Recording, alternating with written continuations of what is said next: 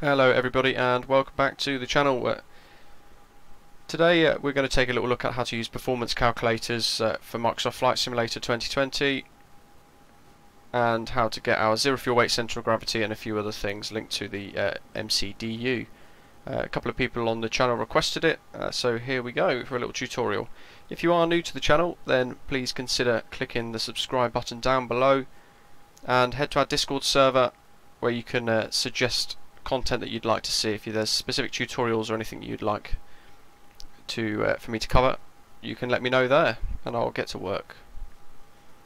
So we're at Manchester Airport, the payware version for Mako simulations, and we are sat ready to go for a flight programmed at least for Manchester to Paris-Charles de Gaulle.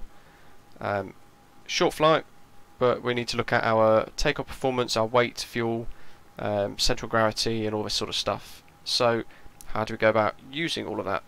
Well, initially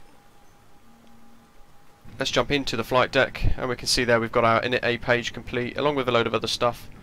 Ignore the flight number for now, but if we go to the init B page, we've got a zero fuel weight centre of gravity and our block fuel blank at the moment. If it's a particularly long taxi, you can go ahead and put like 0.3, 0.4. That's roughly how many kilograms or how many 100 kilograms you're going to use for taxi. So 0.2 references 200 kilograms because it would be 0.2 tons of fuel for taxi. The quickest way to get your zero fuel weight centre of gravity is to get all your payload and everything ready to go generated. And you can see there that centre of gravity with fuel on board is 21.74% Mach. But we can drop this down to 32 or whatever. It'll be told shortly anyway. We've got our payload and everything ready to go, and you can see at the bottom here empty weight 41,005 kilograms, fuel 0%, payload 9,194 kilograms, and our total 50.2. So that is our zero fuel weight with all our payload and everything in, 50.2 tons. And our zero fuel weight centre of gravity is at the very top of your screen here. It says centre of gravity 21.15. Now, I've seen a few people ask, how do I get this? Well, if your fuel menu looks like that, which everybody's does initially, you go ahead and drag it outwards to the side until you see the plane up here. And there you go, you get all that data for you.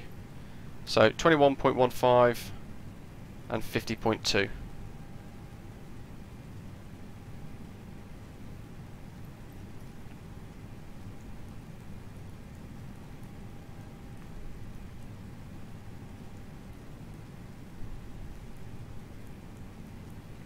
So we enter our zero fuel weight first, 50.2 tons, slash our zero fuel weight centre of gravity at 21.15% into the scratch pad, and we go ahead and enter it by pressing that button there. And thanks to the A32NX project, we can go into fuel planning now. So we've got all of our route and everything ready here, including our departure route and everything else. So what we can do is on the init B page, we can go ahead and click fuel planning, and that will tell us that for our route in question we need 3.2 tons of fuel. So what we can do is just go ahead and edit that to 3.2 or near enough close. So we've got 3.4 on board, so we can go ahead and type 3.4 and enter that in manually. You'll see that that confirm bit disappears. Our takeoff weight gets amended and the calculation gets input as well. You have to give it a couple of seconds, and then on our fuel prediction page we're all golden there as well. You can see the data input. Of course, if we have an alternate airport set, that would go in there. So in A we could go LFPO for a diversion, Paris-Orly, enter that in. And on the fuel prediction page there, pretty much next to each other anyway, you can see there we shouldn't be burning too much more fuel. So that's how you get your zero fuel weight and your zero fuel weight centre of gravity and your block fuel. Your block fuel is that figure there, and your zero fuel weight is of course your gross weight, which is your total weight of the aircraft including payload, minus the fuel on board. So, how do we now use a takeoff performance calculator?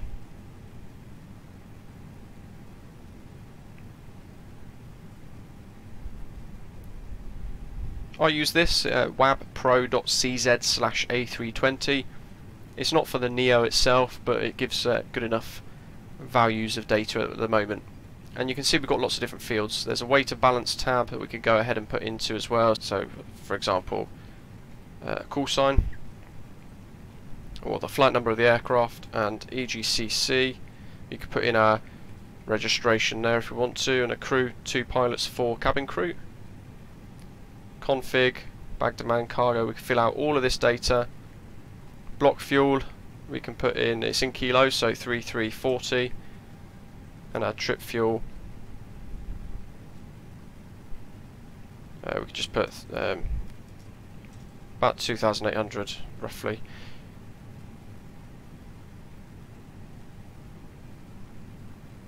Trip fuel is going to be how much you're going to need for the journey. You can find that out by going onto your fuel prediction page and just take away 0.9 as an estimation from the fuel on board. So 0.9 would be 900. You could just deduct 900 from that.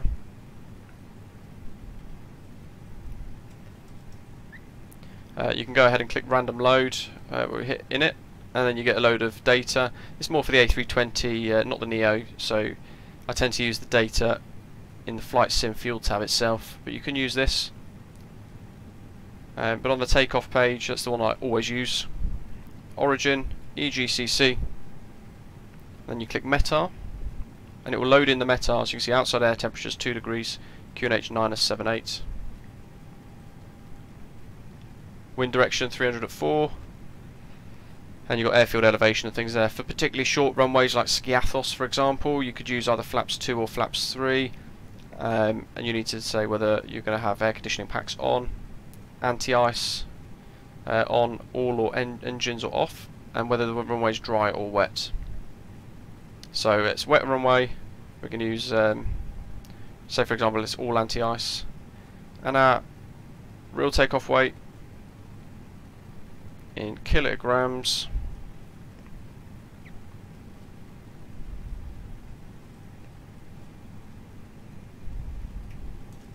(53,400), and our full fuel weight zero. Our centre of gravity for us with fuel load was 21.98. We get that from our fuel tab. 22. You can see there stab terrain is plus 1.4 up. Don't need to worry about that.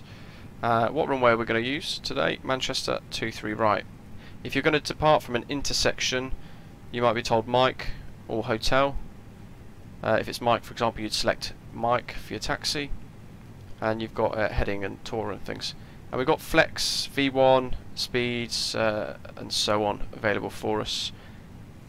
What you do is you hit calculate, and it will then give us a flex temp of 54, takeoff V speeds 123, V1, rotate V 132, and our V2 of 133.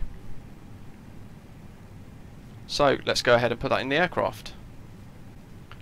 So back to the MCDU, we want to go onto our performance page now, and we know we're going to use flaps 1 for this departure. If it was flaps 2 or 3, we'd put that whatever is correct into that field and enter it. And our flex 2 from our takeoff performance calculator was 54 degrees. So we go ahead and enter that. And then we go ahead and cycle our V speeds. These will be slightly different because it's a Neo. And there we go. That is our init B page, zero fuel weight data input, and our V speeds Flex To Temp calculated. There are multiple takeoff performance calculators out there. One thing I will say is don't worry about the takeoff speeds or anything too much, because it is for this standard A320, not the Neo itself currently. So what I like to do is put in our takeoff weight, METAR data, Make sure you get your flaps, packs, anti-ice and runway bits set up correctly. Make sure you pull your METAR, and then make sure you input the correct runway, and if you're going to use an intersection, use the correct intersection. This second field here,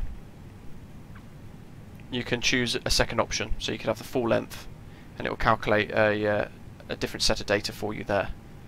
But ultimately you just really need to put in the basic information on the takeoff tab for this and hit calculate, and you'll generate your V speeds. And there we go. So I hope you guys have found it particularly useful. Let me know how you get on, if you've got a different performance calculator that you like to use. I know some people use a program instead of this HTML page. Let me know in the comments below. Be sure to click that subscribe button down below and check out all of my other tutorials on the channel, especially if you're looking to get started on VATSIM. I've got a whole mini series available to try and help get people started on the network. But as always, I hope to see you in a live stream in the very near future. Thanks for watching.